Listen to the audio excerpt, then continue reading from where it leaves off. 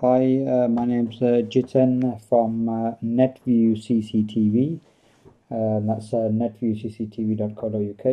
In this demonstration, I'm just going to show you how to enable the audio on a Hikvision IP camera with a mic microphone connected to it. In this case, I have one of our microphones that's available on our website. Let me just show you on our website. So just going to type in www.netviewcctv.co.uk.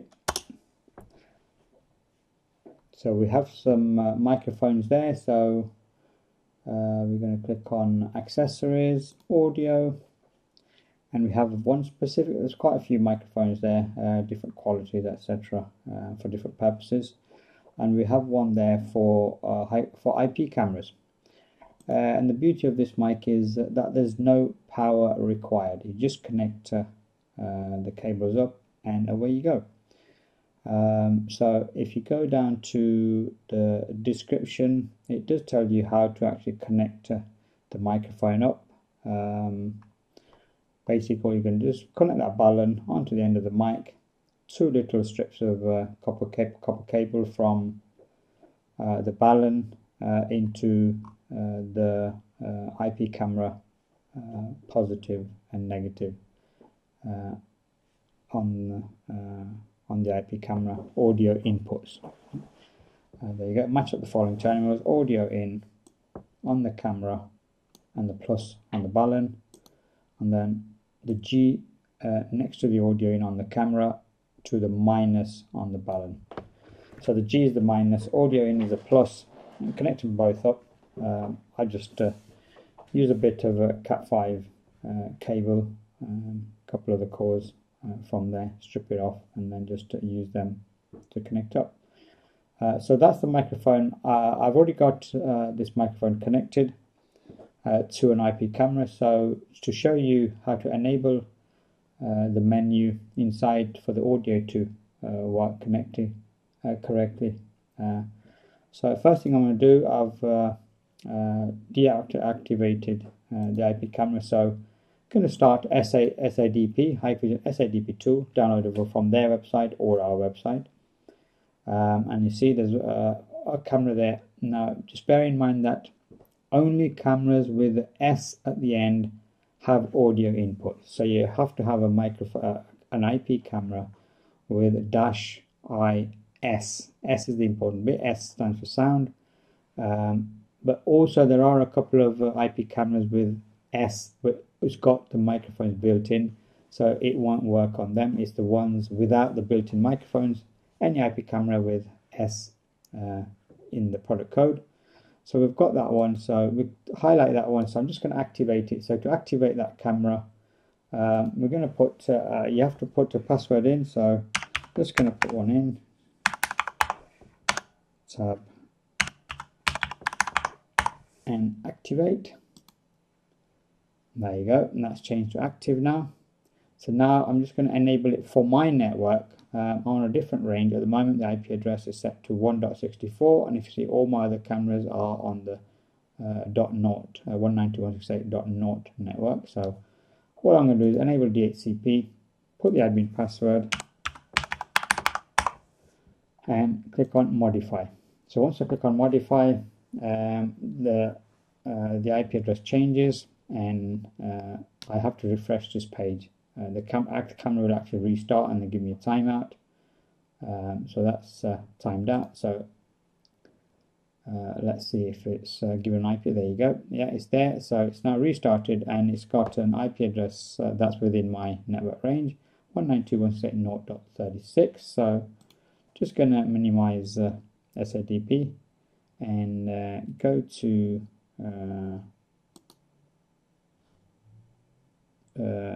a browser. Actually, I'm going to use this one for this. So 192.168.0.36, and that should bring up the menu. Yeah, so we've got the menu for the IP camera. Password is username is admin, password whatever you set when you activated the camera.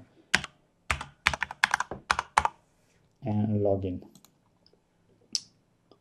Right, so that's just to prove that's my IP camera, which is right next to me, and I'm going to move it around. There you go.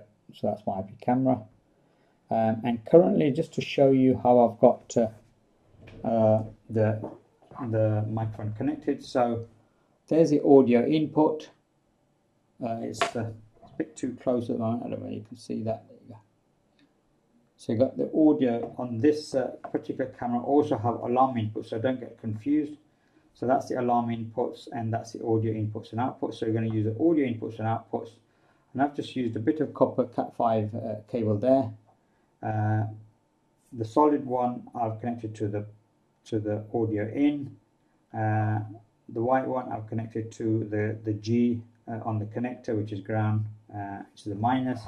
And I've done exactly the same on the other end where the mic's connected to. So solid in to the plus and G to the minus on the ballon.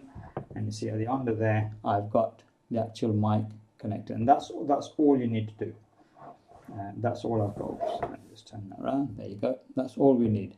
No power. It's a passive microphone. That's the only connection we need to the camera.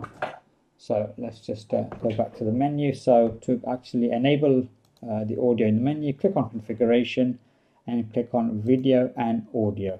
There you go. So click on video and audio, and we see that at the moment the video type is set to a video stream.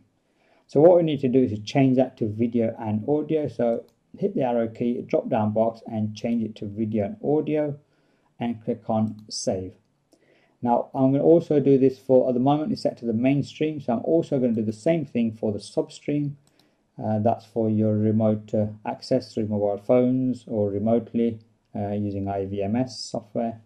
So substream as well, you see it's set to video stream, so I'm going to change that to video and audio as well, and click save.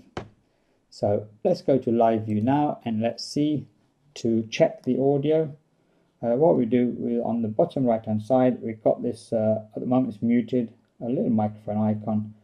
Highlight that and untick the little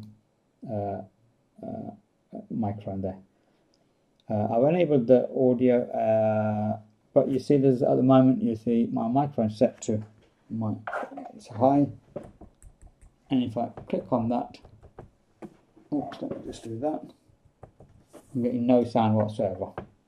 So go back to configuration, and now we're going to click on audio. It's under the video, on the left hand side, video audio. Instead of before we were at video, now we're clicking on audio, and at the moment we're set to a line in. So I'm going to just change that to microphone in. Change that to microphone in. I'm going to increase input volume because it's a passive mic, no power to it, so it's quite sensitive. So increase that on. I want to a filter on the environmental noise, so it's only it clears the audio a little bit and filters out any background noise there. Once I've changed that, click on save, and let's see, let's go back to live view. Same thing again. Click on the little microphone icon. Now you see. So that's the echo coming back from the microphone, just to show that the mic. I'm just untick that.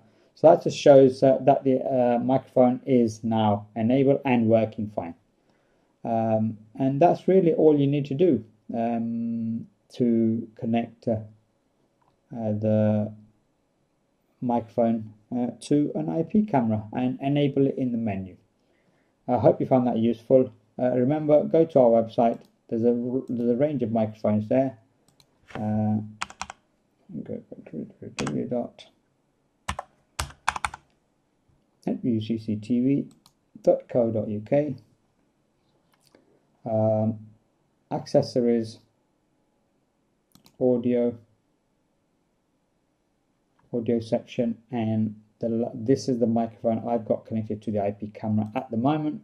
So click on that, gives you all the relevant information about the camera itself and everything you get. you get the mic, you get the balun, you also get a bit of a sense and of a Cat5 cable just to connect that up to the mic. A few instructions there. Click on the in-depth tab as well, just a brief snapshot of what I've just shown you really. And that's the passive mic. So we've also got some other mics there. Let's have a quick look at the other mics we've got on our website. That's a high-end, quite a professional microphone, acoustic mic, high fidelity acoustic mic. So there's that one there, and there's quite a few mics actually on the website.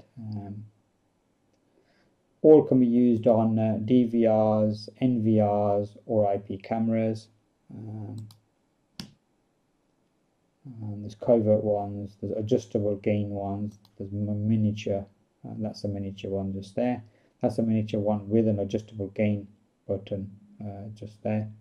And so remember that, Netviewcctv.co.uk. Hope you enjoyed and found that useful.